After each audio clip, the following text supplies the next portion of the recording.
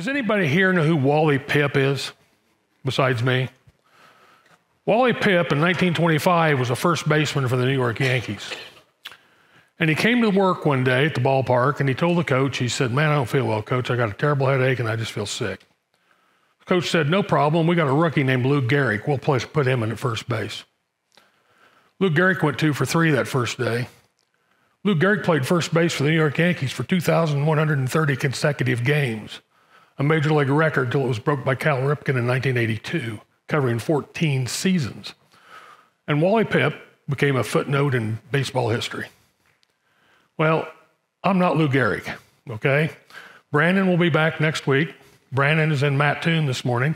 Pastor Brad, as you know, his wife's birthday was this past week, and he always takes the week between Christmas and New Year's off. And at the last elders meeting, he says, "Well, I'll just cut it short and come back on Saturday so I can preach on Sunday." And a couple of us said, "Don't be silly.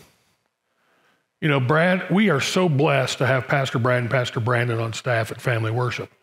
And looking back over the past year, they each took one Sunday off. And so it was a no-brainer to say, Brad, take a day off. Matter of fact, don't answer your text, turn your phone off, take a week to recharge." And I just got a text before church because I'm praying for you. That is the first thing I've heard from Pastor Brad all week. So Brandon will be back next week. He's entertaining the Mattoon crowd today. But I do have some dad jokes. We're not going to go 1 week without a couple of dad jokes. And here's my favorite, and most of you may not get it, but I'm a movie buff, okay? What do you call it when Batman skips church? Christian Bale. How do potatoes solve their problems? They hash things out. And how do vegans start their prayer? Let us pray. And my final one is one I had to throw in, because in my message today, it's all about New Year's Day. It wasn't hard to figure out what to talk about today. But I didn't have any place I could fit Moses and the Red Sea into the lesson. And as you know, it's kind of a private joke here. We have Moses and the Red Sea brought up every week. So how does Moses make his coffee? He brews it. We'll get started. How many times in the past week, 2 weeks, or you think in the next couple weeks, you're going to hear or say, Happy New Year?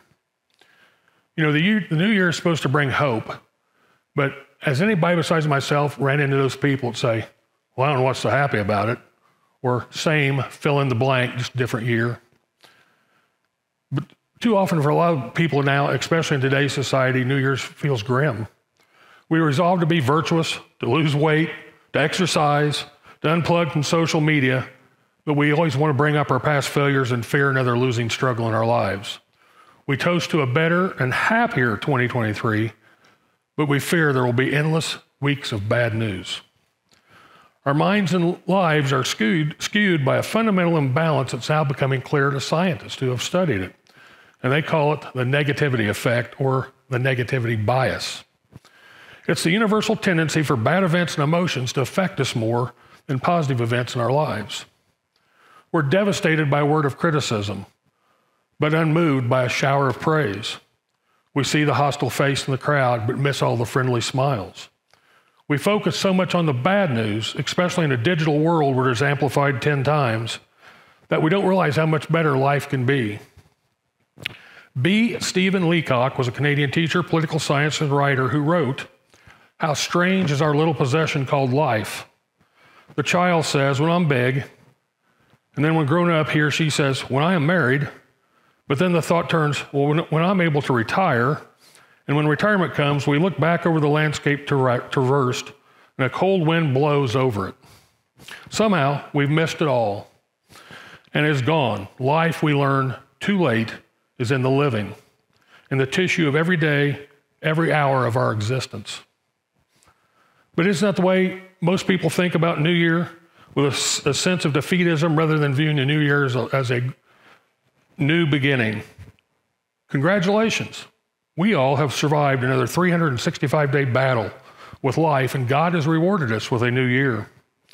A new year for new beginnings, new challenges, new opportunities, new friendships, and for adventures we've long sought. And more importantly, for new works that you can accomplish for our Lord and Savior, Jesus Christ. This past week, millions of Americans have made resolutions. I typically gave up on them some time ago. Research by Stava surveyed 800 million people, and it showed the top resolutions going into 2023 are as follows.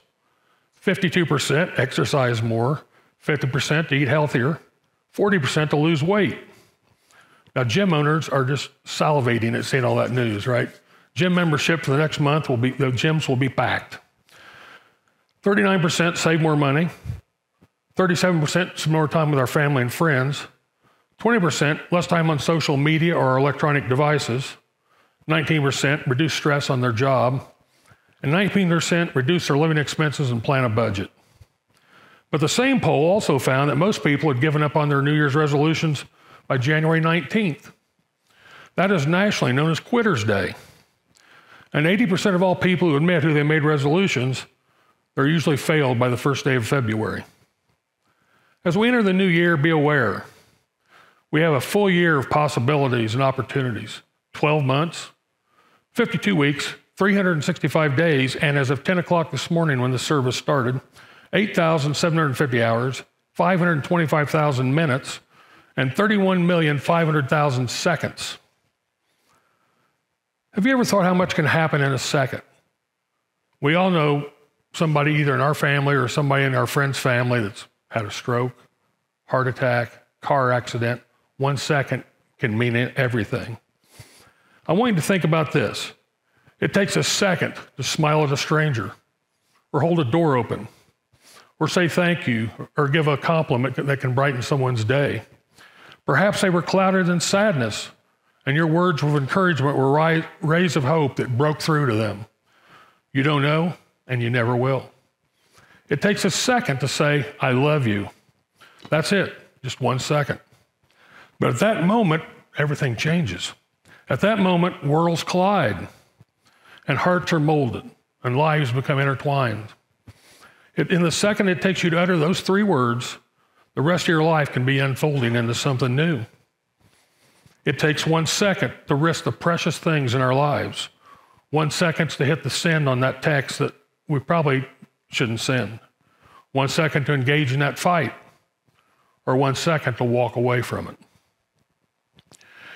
And it takes 1 second for us to say, I'm struggling, I'm hurting, but I know I'm going to do better.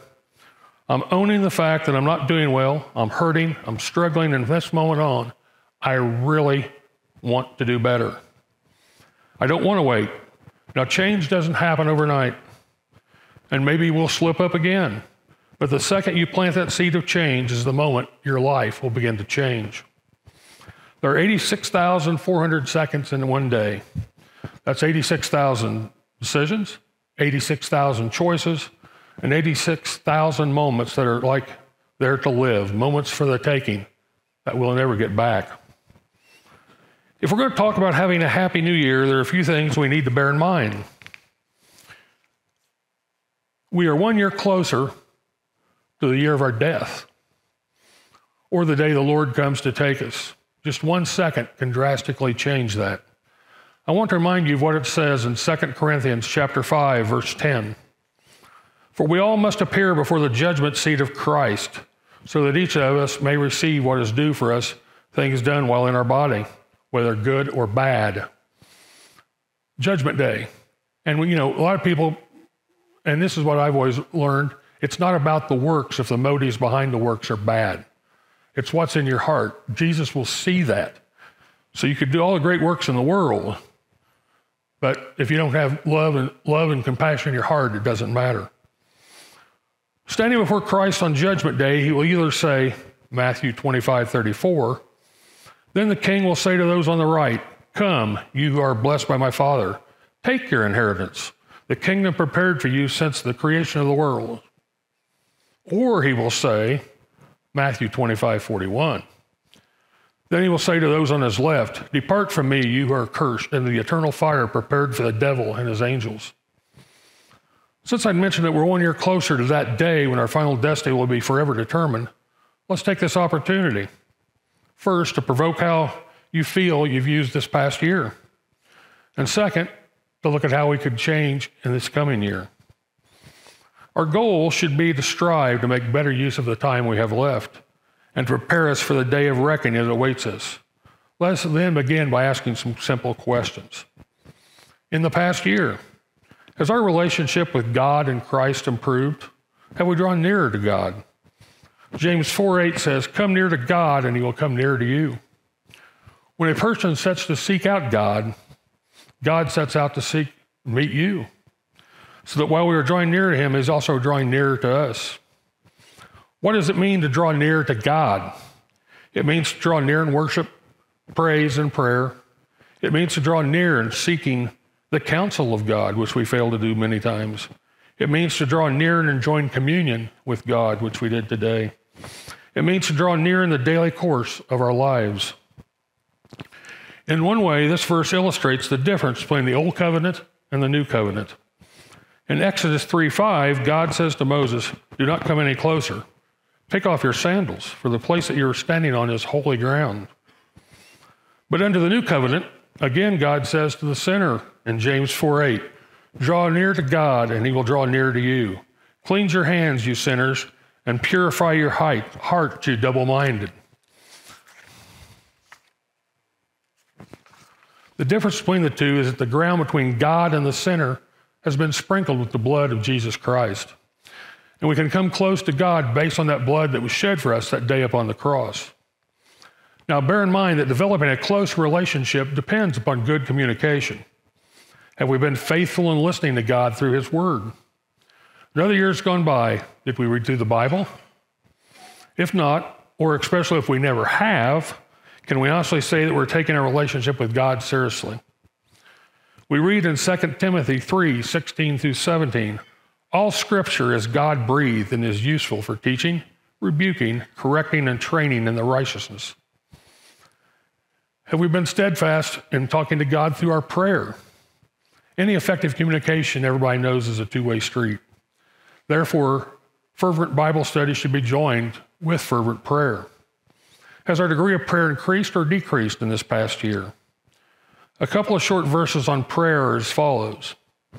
Mark 11:24, "Therefore I tell you, whenever you ask in prayer, believe that you have received it and it will be yours." Philippians 4:6 through 7, "Do not be anxious about anything, but in every situation, by prayer and petition, with thanksgiving, present your request to God, and the peace of God, which transcends all understanding, will guard your hearts and your minds in Christ Jesus." And finally, James 5, verse 16. "Therefore, confess your sins to each other and pray for each other so that you may be healed. The prayer of a righteous person is powerful and effective."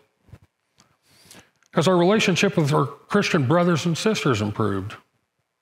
Has our love for one another in our Christian group increased this year? Paul speaks of this in 1 Thessalonians 4:9 through 10. "How about your love for one another?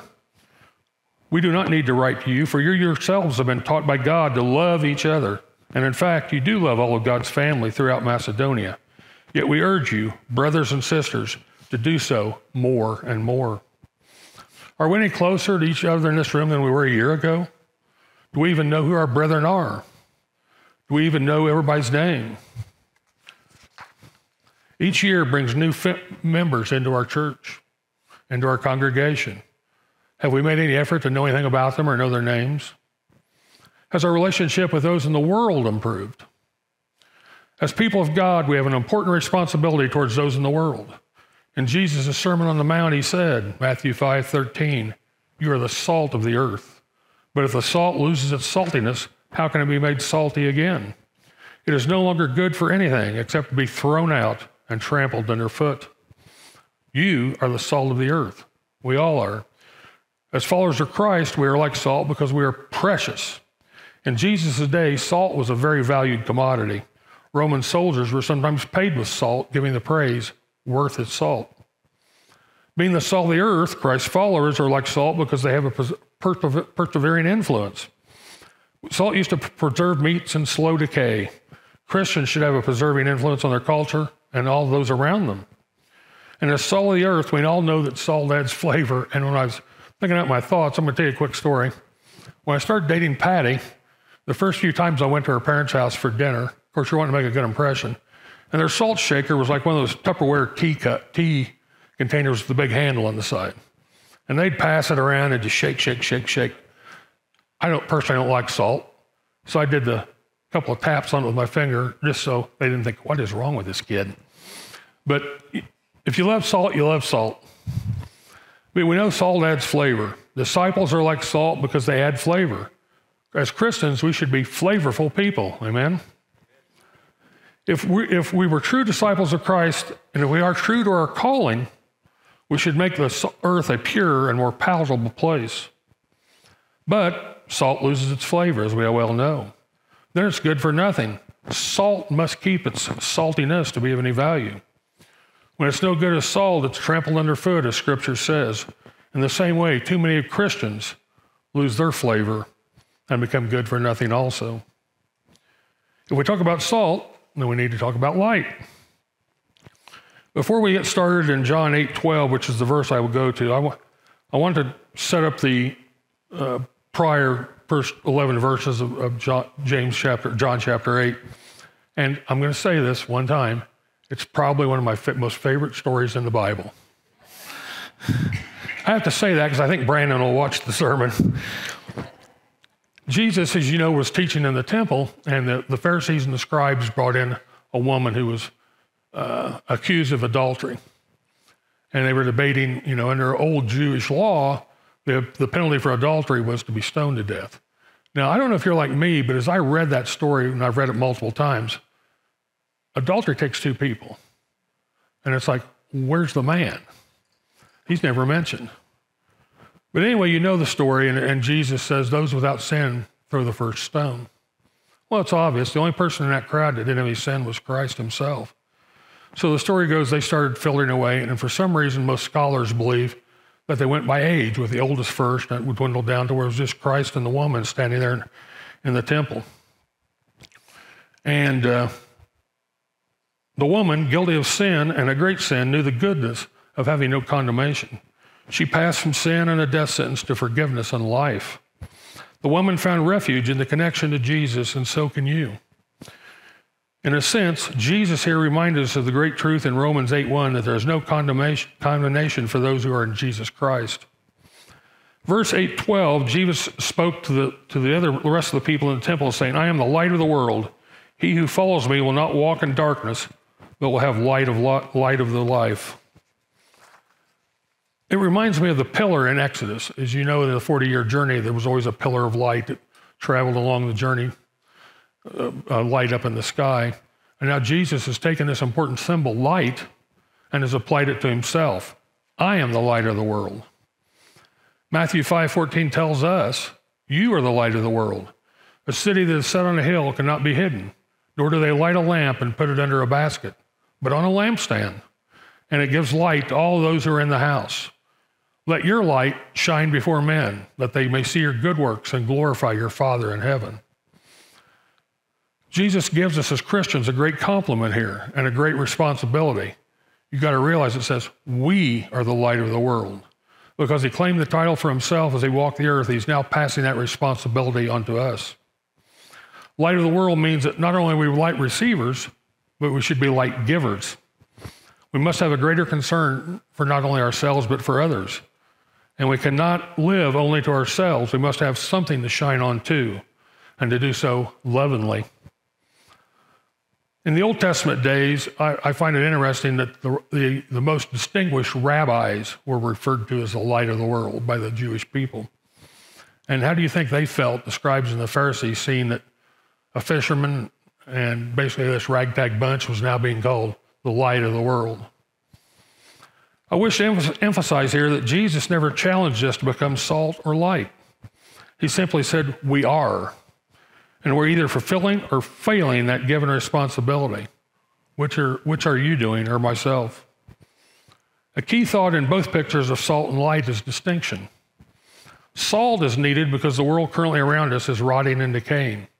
If you watch the evening news, it's just Bad news after bad news after bad news. And if our Christianity is also rotting and decaying, it wouldn't be any good either.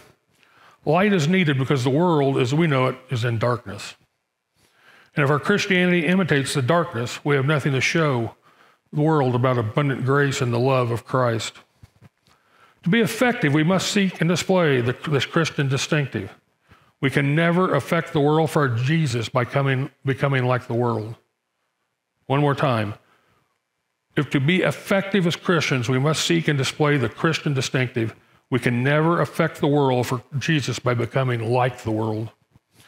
Have we made progress this year in developing a meaningful relationship with people in the world so the light of Christ can be seen in our lives, so the gospel of Christ can be communicated to them? Or are we like most neighbors in this day and age, living next door to each other, but not really knowing each other? A survey by Pew Research found that 28% of the people in the world have no idea what their neighbors' names even are. We've kind of forgotten the act of Southern hospitality. The question I'm raising can be summarized in this way. Another year has gone by. Have we made good use of our time the Lord has given us, or have we wasted it? It's likely that all of us, myself included to some degree, have not made good use of our time. So at this point, let's look at the word of Paul in Philippians. In Philippians 3:13 through 14, he says, "Brothers and sisters, I do not consider myself yet to have taken hold of it. But one thing I do, forgetting what is behind and straining toward what is ahead, I press on toward the goal to win the prize for which God has called me heavenward in Jesus Christ." With this attitude of pressing forward, let's look at a couple of resolutions we could do for the new year. Number one, resolve to draw nearer to God in Christ. Do we have a daily reading program of God's Word? The Bible is 66 books, 1,189 chapters. That figures out to 3.25 chapters per day. It's not out of reach. Hebrews 4:12, "For the Word of God is alive and active, sharper than any double-edged sword. It penetrates even to dividing soul and spirit, joints and marrow. It judges the thoughts and the attitudes of the heart." I want you to read the Old Testament. And I've read the Bible cover to cover a couple of times, and I get it. You get to Numbers, Leviticus, and Deuteronomy, and you're like, oh, brother. But there's importance in the Old Testament. The Old Testament, you got to remember, was Jesus' only scripture and makes up 3/4, 75.55% exactly, of the Bible. If space says anything, the Old Testament matters to God, who gave the word in his book. In fact, it was the first special revelation which set the foundation for the fulfillment we find of Christ's arrival in the New Testament. Jesus has said that the Old Testament points to him. After his first encounter with Jesus, Philip announced to Nathanael in John 1:45, "We have found him, of whom Moses and the law and the prophets spoke." Do you want to see and savor Jesus as much as you can? We find him in the Old Testament, as Jesus himself said we would. We read in the following scriptures in the Old Testament of Romans 15:4, which, "For everything that was written in the past was written to teach us, so that through the endurance taught in the scriptures and the encouragement they provide, we might have hope."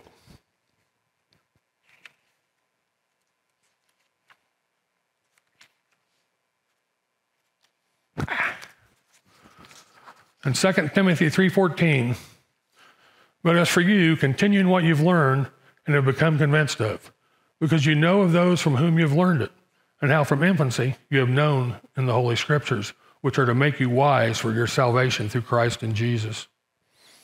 The New Testament is important also. It's all about Jesus. The Gospel showed how he lived, died, and rose. The Acts and the works of the apostles show us glimpses into his message, spread to all the people. And of course, Revelation discloses the way Jesus will return on the day of judgment. In the New Testament, we see Jesus in all his complexity. He was a simple man from Galilee, yet he preached the word of God with keen understanding. He was a miracle worker, but he faced a lot of struggles from his own people. Jesus only lived for 33 years in this world, but within those 3 decades, he exhorted people to return to God. He gave sermons and parables to open minds and heal hearts, and to show the way for eternal salvation. The following scriptures are important in the New Testament. James 1:21. Therefore, get rid of all moral filth and the evil that is so prevalent, and humbly accept the word planted in you, which can save you.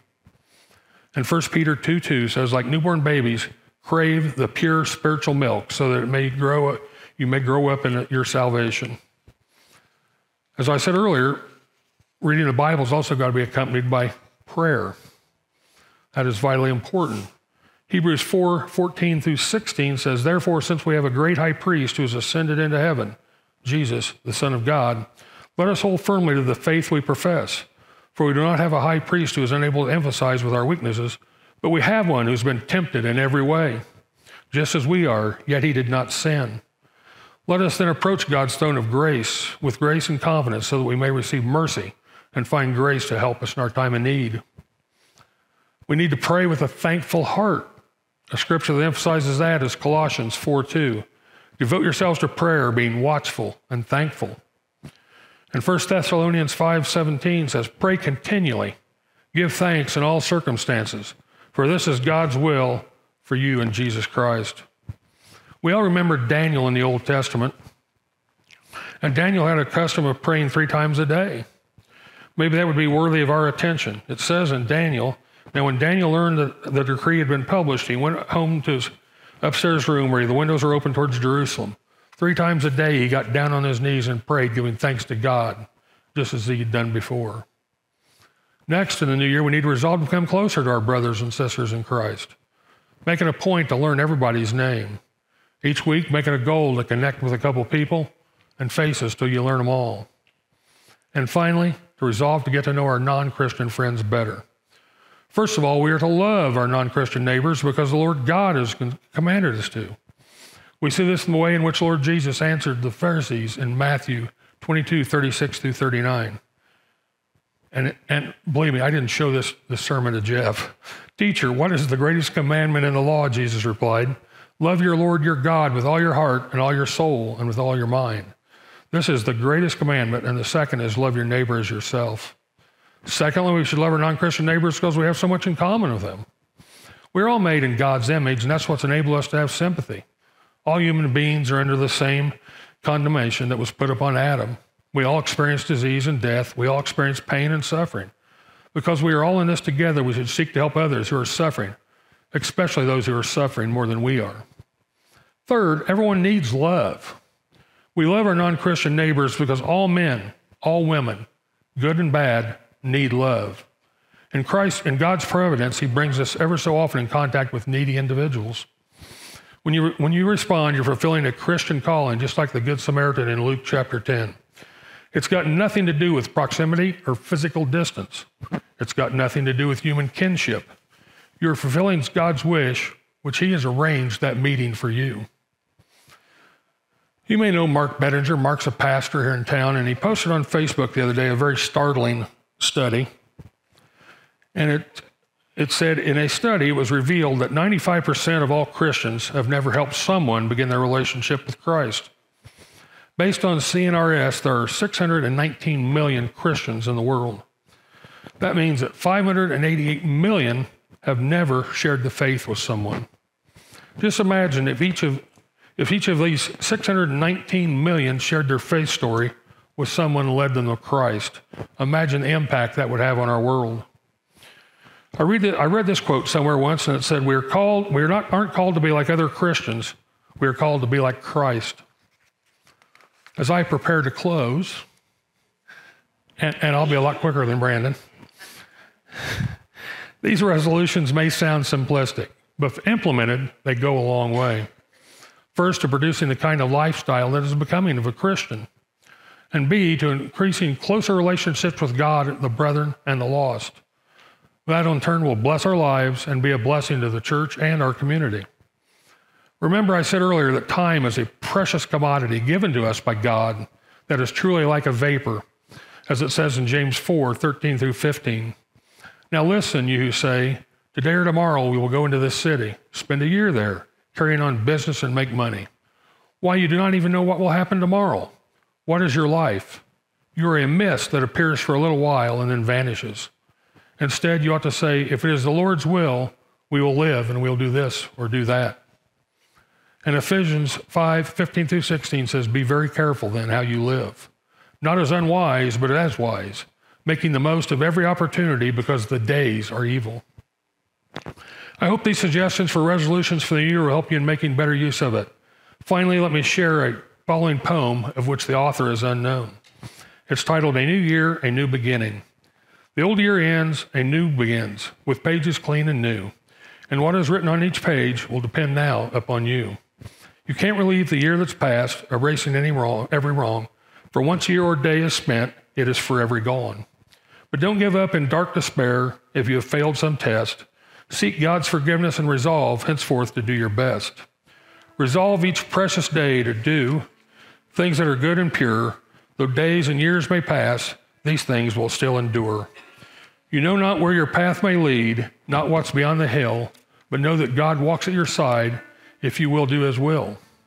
All things are possible with God through days bright or dim, so do your best to know that you can leave the rest to him. As we prepare for the altar call, there's not many here today, but if there's somebody struggling, somebody that doesn't know Christ, somebody that's slipped up and wants to rededicate their lives, please come forward. Jeff's going to come up with me. We'd love to pray with you, pray for you. Okay? And let's close in prayer. Heavenly Father, thank you for allowing us to gather and share the time together. Thank you for allowing us to join together as brothers and sisters in Christ. We pray that we will continue to learn and understand the words that you have placed upon our hearts. In time, help us your words grow and blossom into wonderful opportunities to truly be the hands and feet of Christ. We are thankful that you gave us daily opportunities to communicate with and learn more about you. As we go forward into the new year, may we meet the rest of the world. May we carry this message within our hearts. May your words impact our minds and current and future relationships and lives. May each of our actions during this week help us to walk in your path and to better serve you. We thank you for all the blessings you've given us and ask that we may continue to grow in your love. Amen.